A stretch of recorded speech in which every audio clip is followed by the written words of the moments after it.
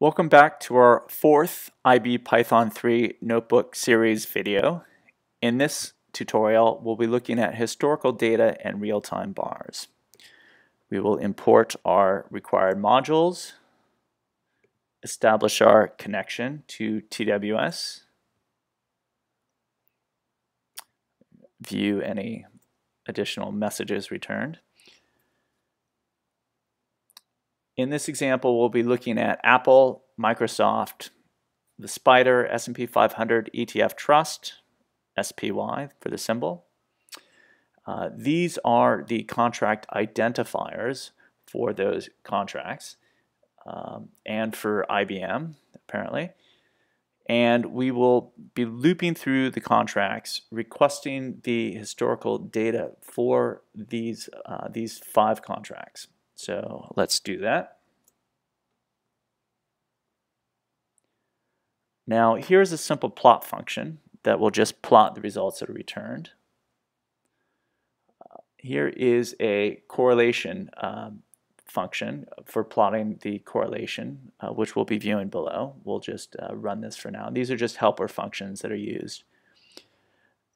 Now here we're going to plot for the symbols above all of the historical data that we've received. So here is the Spider, SPY, Apple, Microsoft, Facebook, and IBM. So this illustrates how easy it is to get and plot historical price data. Now, Pandas is a module for Python that was developed by Wes McKinney. It is absolutely wonderful and makes data analysis of time series and other data analysis quite powerful in Python. So we'll be using this module. Now again, we've created some helper functions. One is for unpacking the bars that are received, and we'll create a data frame and return that Python data frame back.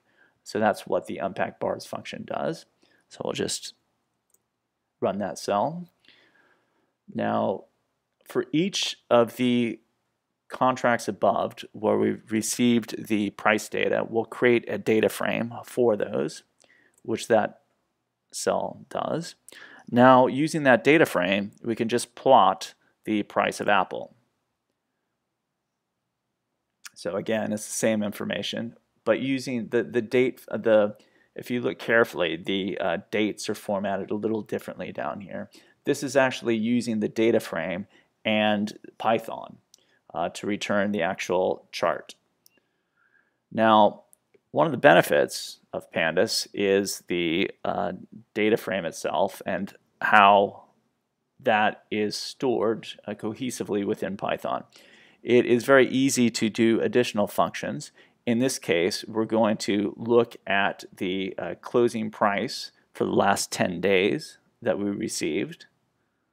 And so here, for all the securities that we've requested, these are the last 10 days, the percentage, the daily return of the price over the last 10 days. It's quite simple. We can easily plot a distribution of returns that we of each of those securities. So this just graphs, it's a little mangled for the formatting down here, but it gives you a quick histogram of the daily returns for each of those securities over the past year.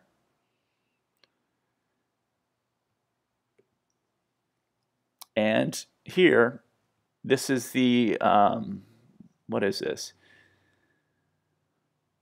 This is looking at a single date. This is the last day of data that we've received.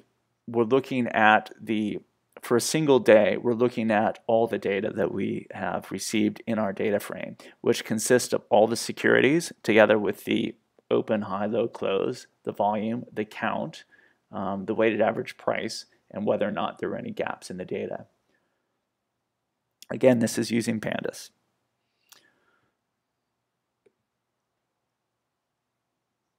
So if we stack that in a different manner, we can view the securities going along this way and the dates going down the bottom and the open, high, low, close, etc. on each of those dates. So that's just creating a frame or creating a panel from the data frame that we had, and just viewing the data in a different manner. Now here we'll just look at the percentage monthly returns. So using the data that we've received in our request, Pandas just makes the monthly percent returns for each of those stocks and plots it out in a relatively readable format for each month. Obviously, Facebook here had a tremendous return in July, for instance, July 2013. Come March 2014, the return is down more than 10%. So this is a relatively easy way to view the data. And we could do some more simple analysis. We could look at the relative performance, for example, of each of these securities. Again, Facebook has outperformed quite handsomely over the past year. This is all based to 100 at the date 1 year ago, which in this case corresponds to April 23rd of 2013. So it just reindexes all of the prices and does a cumulative return with an initial index value of 100. We can also do a scatter plot of returns. Here we're looking at the Apple daily returns plotted against the Spider daily returns, which proxy the S&P 500. So a correlation that you can view there.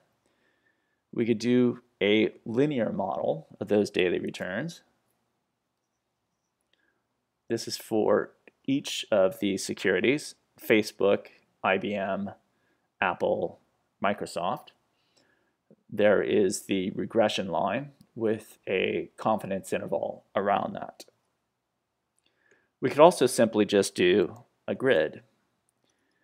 This is a scatter plot of the returns, the daily returns over the past year for each pair of securities.